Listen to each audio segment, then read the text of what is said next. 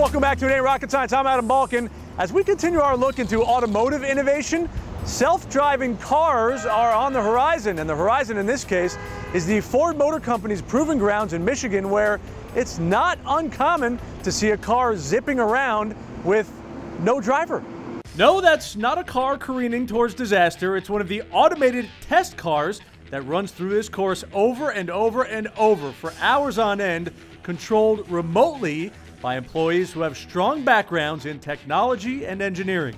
And that's why they call it built Ford tough, because we put all these over have them drive over all these very severe roads. We have a pretty good idea of what our customers do to vehicles in the field. So our tests here are intended to compress, let's say, 10 or 15 years of service into a couple months. Jeff is part of a team that designed this method of testing. They built this robot that is controlled by a computer in a remote location to drive around a rigorous course for up to 24 hours a day. We can run the severe events, on a continual basis, and we don't have to trade out drivers to protect them from injuries. The course is designed to be hard on the vehicles. It's the final stage of the design process before the cars go into mass production. They drive over bumps, curbs, and cracked roads to test for endurance and durability. Jeff says that a wide range of skills are necessary here at Ford's Proving Grounds, and a degree in any number of science, technology, engineering, and math fields would make you well prepared for a job here, but he says it's also important to think outside the box. Sometimes there aren't courses on this stuff because it's brand new, right? So you're sort of inventing it, and then you kind of have to use the skill that you have based on what you learn. Ask people that how do I adapt this to this application, and then you can get where you need to go. And they'll be the driving force for future innovations in engineering. So as we've shown you, it's not unusual for students to forego traditional sleepaway camps to instead spend their vacation pursuing a vocation. In North Carolina, future engineers are getting their gears in motion as part of a STEM summer camp. Meg Smith has more.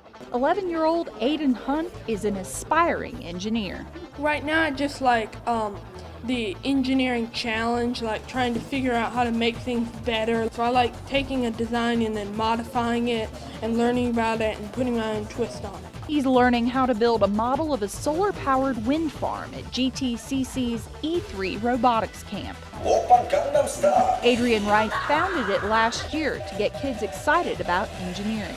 We have a huge skills gap here in North Carolina and across the nation, and I think the most important thing is to get the interest in the youth early. When we make it applicable, they realize, oh, yeah, that is what I do in school. Like these students who are learning how to build their own computer. All the kids are into gaming, so they want those big, heavy-duty gaming computers, so they're learning how to build those.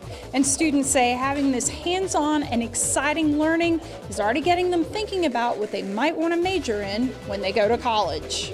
Either be a weaponry engineer or just a normal engineer. I'm also considering architectural engineering. We're learning about those engineering problems in the real world that we have to substitute with other solutions to those problems. Excited for their chance to solve the state's skills gap. For It Ain't Rocket Science, I'm Meg Smith.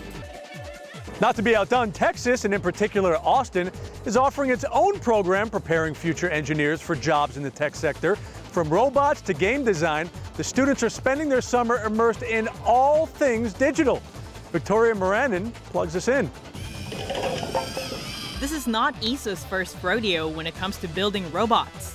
It's amazing to just see what you've created become something. You're just gonna roll around, and then when it sees something, it's gonna catapult.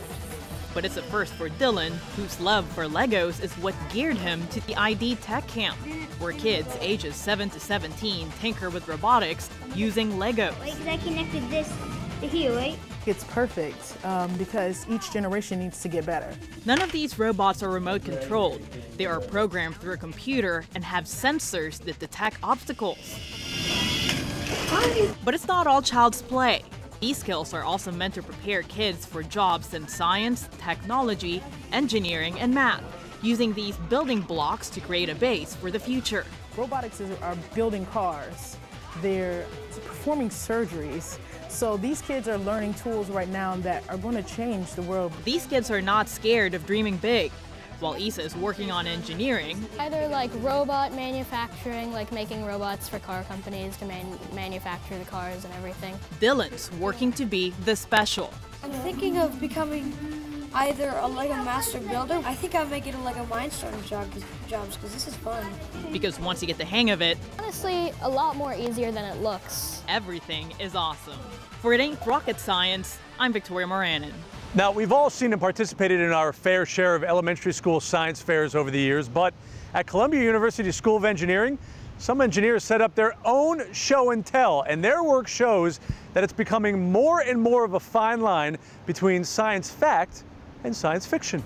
Every mechanical engineer's dream is to become Iron Man, or build an Iron Man. So we wanted to build some kind of exoskeleton. So that's exactly what these Tony Stark admirers did, but their device, unlike the Iron Man in the movies, is meant to assist people in rehabilitating an injury.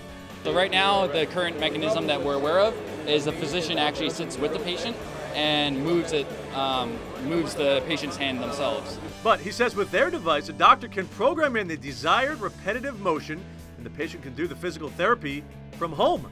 And the applications for the device don't stop there. They say it can be used as a robotic arm or even strength amplification. Another student engineer built a machine designed to help people, well, have fun. It's called the Shot Dock. It's a motion-controlled basketball passing machine. Even though they're all from the engineering school, she says there were multiple areas of science that went into building the Shot Dock. A lot of coding.